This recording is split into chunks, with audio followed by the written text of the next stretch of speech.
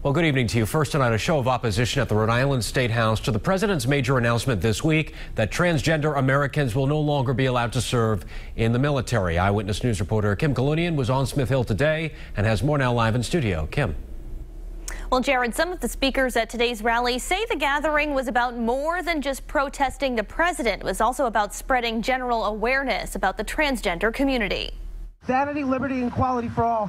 Making their voices heard. We wanted to hold it just as to make as much noise as possible, just as a sign that we're not going to stay silent. Members of the transgender community and allies gather on the steps of the State House Saturday, protesting President Donald Trump's Twitter announcement saying the United States government will not accept or allow transgender individuals to serve in any capacity in the U.S. military. This was about military readiness. This was about unit cohesion. This was about resources within the military. In my opinion, this is so much less about taxpayer dollars and a military ban and more so about scapegoating trans identities and trans people. CBS News reports there are anywhere from 1,300 to 15,000 transgender Americans in the military. C. Charles received a general discharge from the military police in 2011 after 6 years of service. With a lot of homophobia, a lot of transphobia. Charles was never told specifically if gender identity was the reason for the discharge, but says the ban is wrong. To generalize and to just say, oh,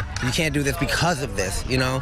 Not looking at the background, not looking at what the person has done, just for that simple fact, it's just not right. If a trans person feels that they want to go and serve for their country and possibly die for their country, they deserve that right.